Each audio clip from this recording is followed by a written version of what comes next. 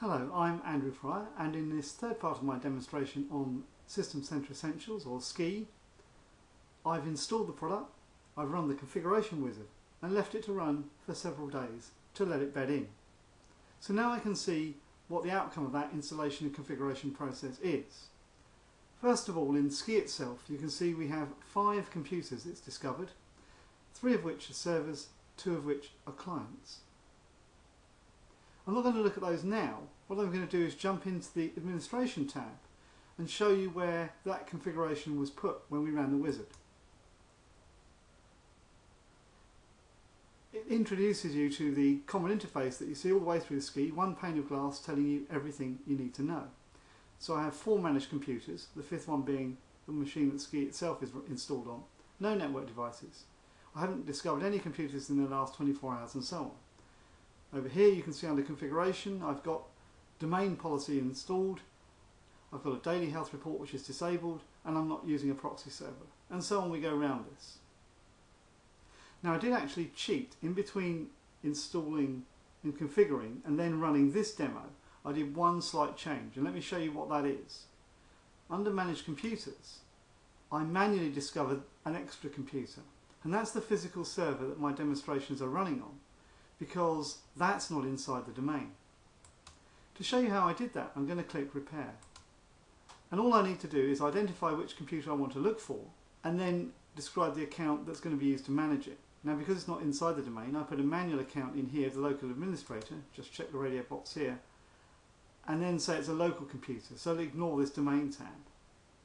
I'm going to cancel that because I've already got it running. So this is how we set up SCE, and you can see we've got this tree view here, with device management, security, run as profiles, and all sorts of other information that we've set up as a result of running that configuration wizard. Going back to the top of the shop brings back the administration overview. So that's what SCE looks like when it's properly configured. What's it actually done to the machines I'm managing? The easiest way to look at that is to bring up the domain controller. There's a number of things it's done to the domain. If I look at group policy here, I've expanded it out already to save time.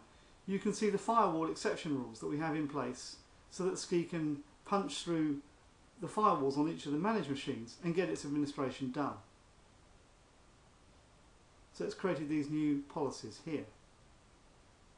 Those policies in turn are based on an Active Directory group called SCE Managed Computers, which contains all of the computers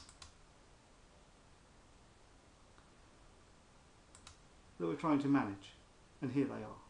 And that's what the discovery process will bring to this. The next piece of the puzzle is that it's installed some software on each of the machines that have been managed.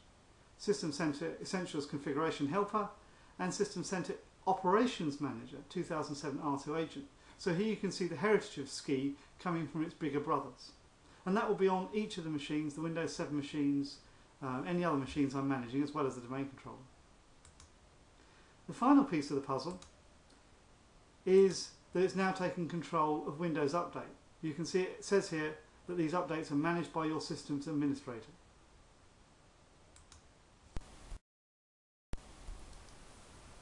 So that's a quick overview of administration and configuration in SCE.